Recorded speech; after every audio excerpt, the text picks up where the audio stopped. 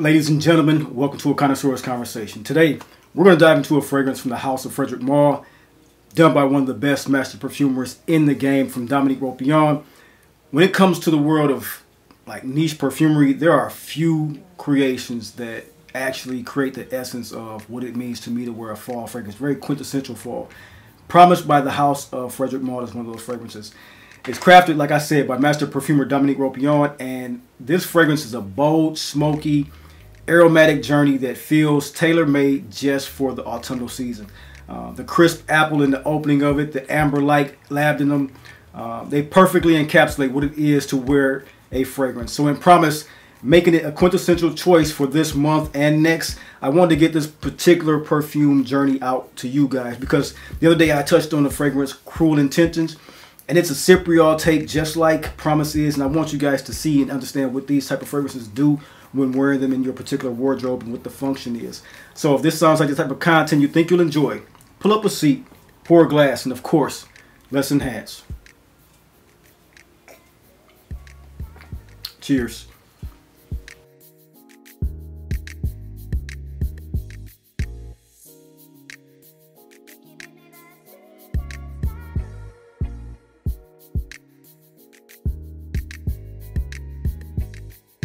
Ladies and gentlemen, welcome to The Dry Down, the lifestyle channel where we as enthusiasts aspire to enhance and elevate our olfactive sensory experiences through the understanding of the different aromas, facets, and nuances of scent, cigars, and wines. I'm your host, Chris. Welcome to today's experience. Today, we're going to talk about Promise. Promise is a collection of fragrance, or from a collection of fragrances from the house of Frédéric Malle, Desert Gem Collection. It's done by Dominique Ropion. It is one of the most fantastic fragrances from the house of Frédéric Malle, in my honest opinion. So today, we're going to talk about a connoisseur's conversation, and what that conversation is going to entail is the presentation, the scent profile, the performance of the scent, and a little bit more of the nuances of how the scent conducts itself and what scenarios to wear it in. So first off, we're going to get into the presentation. So ladies and gentlemen, notably when it comes to the presentation of Frédéric Malle's Promise, you have a gold foil sleeve, simply comes off, no restrictions. It has a brief on Dominique Ropion and what he wanted to achieve in trying to create the brief, exemplify the brief that what they asked for from the house of Frédéric Malle. Has all the necessary compliance on it. Each side is printed with the Arabic printing of what Promise is in the translation. Of course, like I said, the gold foil sleeve has everything with compliance on the side. So it's a nice full sleeve with red inlay on the inside. You then have the hard cardboard box, flap pull type of style, and it sits inside of a die-cut foil, or die-cut foam with the foil background. The bottle that I have owned is the 50 ml Eau de Parfum, and it has one of the best particular atomizers. You know, these brands have terrific atomizers. So here's the scent and the atomizer. Very billowing. So the packaging overall, with the way that the house makes its fragrances and the way that it makes its universal style of presentation, that's one of continuity, one with great atomizer, and one with clear writing. Very nicely done, very elegant presentation. So overall, I give this a nice presentation when it comes to Frédéric Malle. Also has some of the compliance and the names on the bottom of it. Now, this is a different take on what it was when it first came out. When it first came out, it didn't have the actual Promise spelled out on it. It was just the name with the Arabic. So this is the second iteration of this particular bottle presentation. Overall, that's the presentation for Frédéric Malle's Promise. So next up, let's talk about the scent profile of Promise. The one thing about Promise is when Dominique Ropion represents and gives his best effort, it's exemplary in the way this perfume comes off. It's ambergris, pink pepper, rosemary, Bulgarian rose, Turkish rose, Cypriol, and labdanum. Perfect combination for fall wear. Very, very thick and obtuse style of fragrance. It's one that opens with the most beautiful, effervescent, perfectly blended and ripe tart green apple.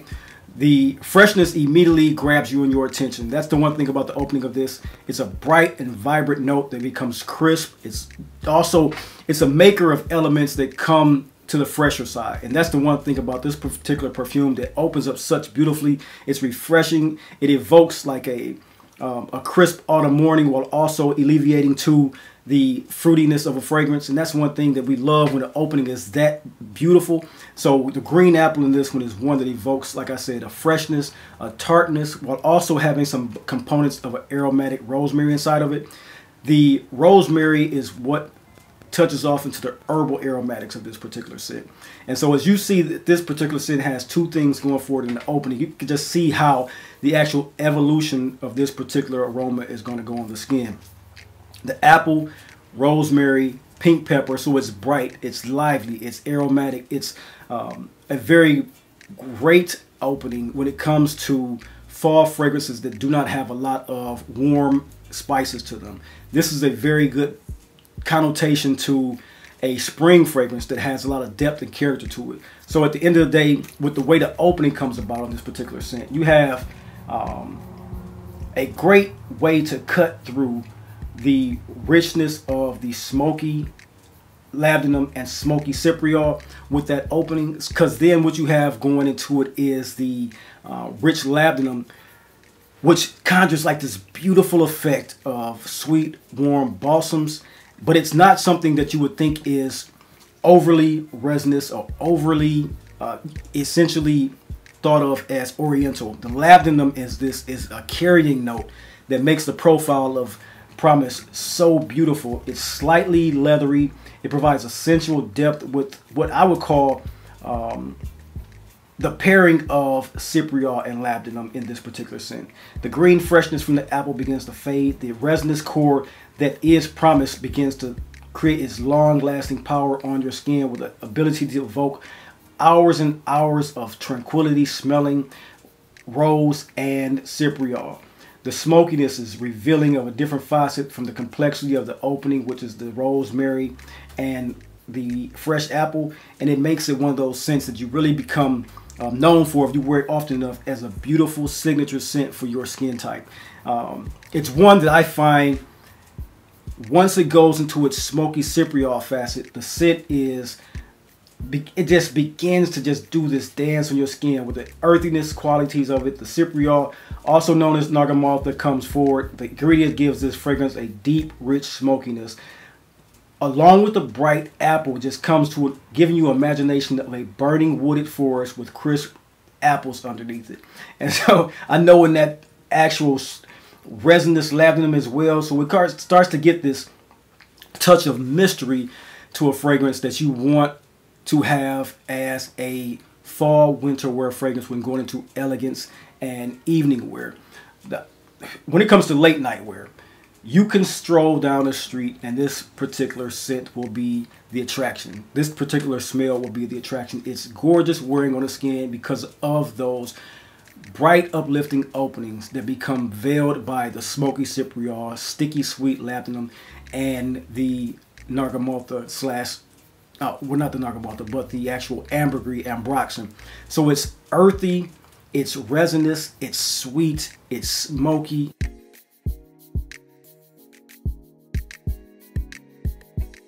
End of the day, it's one of those fragrances that really has a calling card for fall and autumn.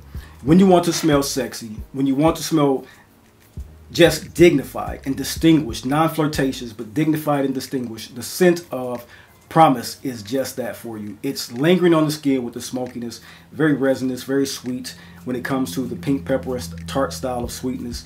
It's not something that's gourmand sweet. It's sweet from that tart apple and rose. Very, very essential fragrance to have in your collection for the fall winter seasons. So that's the scent profile of Promise by Frédéric Malle. Like I stated too, when it comes to the layering dynamic, the evolution on the skin, the experience that you get from Frédéric Malle is always one that is quality. That's the one thing about this one. Quality. Dominique Ropion, he pins fragrances that are quality, and here is no slouch. It's a apple, like I said, the apple fades to the cypriol, the labdanum, which takes center stage at the mid. The smoky resinous notes always come clear and clean. Hours into the wear, the rosemary adds a refreshing counterpoint to that apple and veiling of the labdanum cypriol accords with the rose. Promise begins to get dynamic with each note revealing itself as a different moment of the consuming of the fragrance. So it becomes sweet, warm, smoky, back to the tartness, and it keeps revolving around these notes, which become ever evolving on the skin and creates that layering dynamic, like I said. The dry down of Promise is where the labdanum really shines for you. It leaves a warm, resinous trail on the skin with a soft, amber-like glow that lingers for hours and hours and hours on end. Even at the end of the day, the scent which represents you the best is that subtly sweet, revealing facet of cypriol and labdanum. So that's one thing about this component of fragrances that I love during this time of year is the evolution on skin, where it really becomes sexy, quality fragrances which you want, and that rose is one that brings people in with allure and attraction. So that is the actual evolution on skin for Promise by Frédéric Malle. When we begin to take a note on performance of these particular scents, the longevity and sillage of Frédéric Malle fragrances is one of the very best that I come to think of. Musk Ravageur, Monsieur, Portrait of a Lady, Promise, all the four that I have in my collection, out in not side decant form, but in bottle form. I've always been impressed with what it does as a performance-inducing fragrance from the house. They always have quality for performance. I have not had a fragrance from this house that has not had great quality. One of the most impressive aspects of Promise is its performance. This is a fragrance performing with incredible longevity, lasting about 8 to 10 hours on the skin and even longer when you spray it on your clothes. The scent have a powerful, powerful sillage that projects well into the first few hours before settling into a nice muted scent on the skin, but it's nothing that's demure. It's very enveloping and cloud-based amongst the skin, so the aura around you is very well. It's a fragrance that will be noticed for its power in the beginning, but also its striking perfect balance between its presence and subtlety. And so when you have a fragrance like that, it has this sense of being where you were. And I love that about a sillage trail. When you leave a fragrance where you were and it's nice and pleasant, it leaves people lingering around the areas and then attracting themselves to you. The better part and stages of this wear of Promise remains noticeable because the smoky resinous notes linger in the skin like a comforting next second kin to skin. It's a fragrance that evolves slowly. It reveals layer upon layer upon time, and make it a joyful experience from start to finish for me.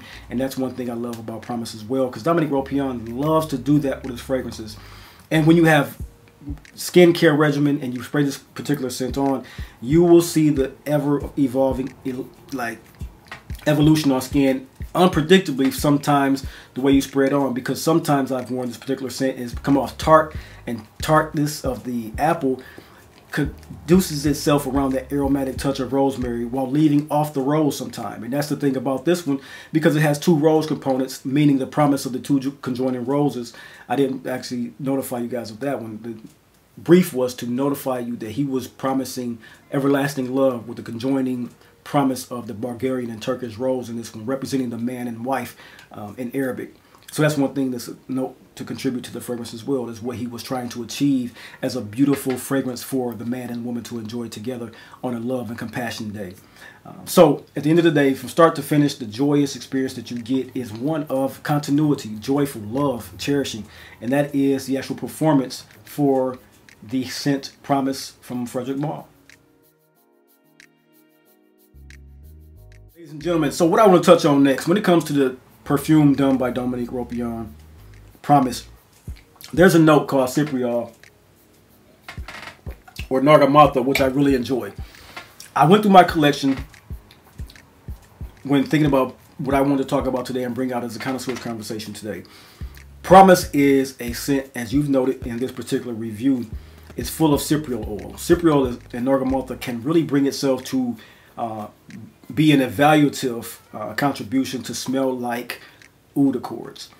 It's noted everywhere. You'll see that whenever you talk about cypriol fragrances, where it brings out the notation or connotation of what oud oil could smell like for some. That dark, rich, just exuberant richness of oud can come off like cypriol, or cypriol can come off like that. So for me, I want to introduce you guys to a few fragrances before I get off of this review, including cypriol from Dominique Ropion's Promise, which you've just heard about. I want to introduce you to 3 more fragrances. And these are fragrances, if you want to see what the note of cypriol smells of, and or would like to see what a nice package of samples to get for Cypriol. I have 4 for you here that I think are exemplary. So first off, Promise, you just heard about that. Second, the fragrance of Journeyman from the house of Amouage. This one is a very sweet take on Cypriol oil with a Szechuan pepper and a magnificently done Cypriol oil with pink pepper and tobacco.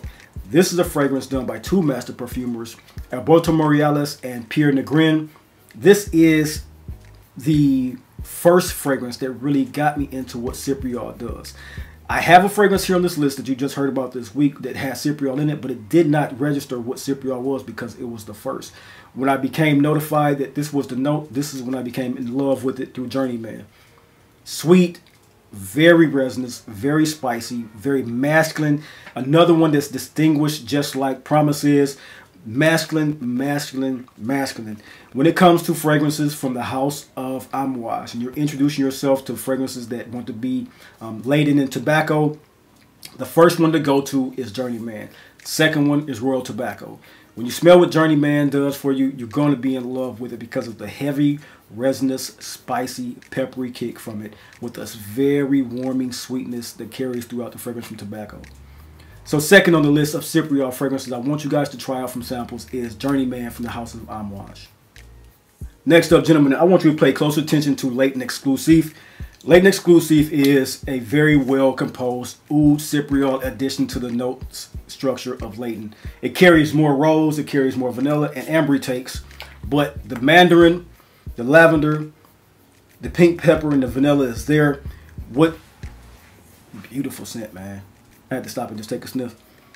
Beautiful scent. What you get from this one, juxtaposed from the Journeyman and Rose of Promise, you get this more live, more effervescent, more actually a mass appealing take on what Cypriol oil can do. It is apparent when you smell Latent versus Latent Exclusive. You have to sample this fragrance first because it is very apparent. It's a stark line in differentiating the original from this one. It's very dark, very smoky, very woody. It complements the warm, essential note of Cypriol and the beauty of rose and vanilla in this one a lot more than it does in Latent Original. At the end of the day, it's a very sweet, woody, masculine fragrance that has a lot of aromatics and the take of resinous, warm, inviting Cypriol oil. So this is the third one in the line of Cypriol fragrances I think you guys should get your nose on. Latent Exclusive is a beautiful blend done by the same guy that did Altair, Kashani. A beautiful scent, man. It's one, and that's the thing about Cypriol oil as well. If you get into it, you're going to notice that it's one of those, when they add fragrances or fragrance notes like Cypriol, it's going to be an ever-evolving fragrance because Cypriol oil, it goes on just dark, heavy, but it smooths out so well across a fragrance, and it veils the other notes over it while never being so opaque. It has a transparency to it, but it leaves that smoky trail to you. So if you're looking to be mysterious, if you're looking to be intriguing, find you something with Cypriol oil and you're going to be astonished at what it does for you. So third up on the list, try out, sample Latent Exclusive. You won't be disappointed if you're looking for something with a dark, smoky mysteriousness to it. Great fragrance. And so, ladies and gentlemen, last on the list, I talked to you guys about the scent of Cruel Intentions earlier this week. Cruel Intentions is a beautiful Cypriol fragrance that has some of the best components of a watery rose to it that just comes off and gets the feminine nose attracted to you.